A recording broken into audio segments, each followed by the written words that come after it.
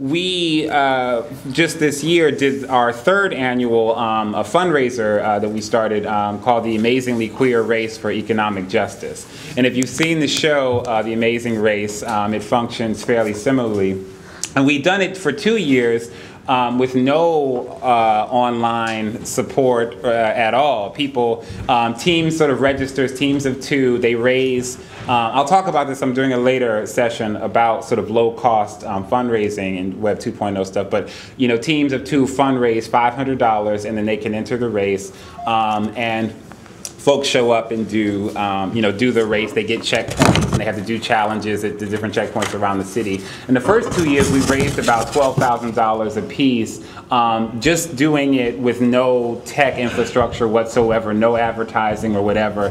And I knew that in order for us to sort of do better fundraising, not only for this, but in general, we had to have some kind of, you know, online sort of customer, what's the CRM? CRM? Yes.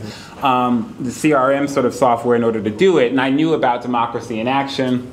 So, you know, I sort of pushed for us to get Democracy in Action in the organization and to use it not only to do the Amazing Race, but, you know, to sort of be able to build our list and do a range of other kind of online organizing activities.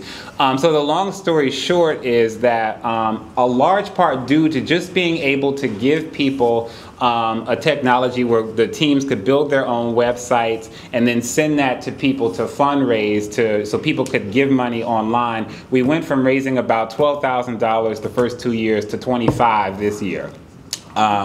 You know, and a lot of it due to just strictly that. So I think with that, you know, it just, for the other staff in the organization, the board, I think folks just saw a value in it, and sort of where we're moving next is just to really be able to use DIA to do sort of a range of things better and do more kind of evaluation, you know, to move that forward. I would just add that it gave a lot of people a chance to be involved with your organization who might not have had that door open for them in the past because they didn't see themselves as a constituent. Right, absolutely, yeah. So it gave people a way, yeah, absolutely, Charles. And then the other thing is that it also just as a fundraiser, and again, it's maybe more for the later session I'm doing, gives people an opportunity to talk about your organization just as a fundraising strategy. So people have to then engage. So if they're going to ask you for $20 to donate, you have to then be able to tell people about QEJ, right, and what we do and that sort of thing. So it also has those sort of, you know, tentacles in order to just promote your organization as well.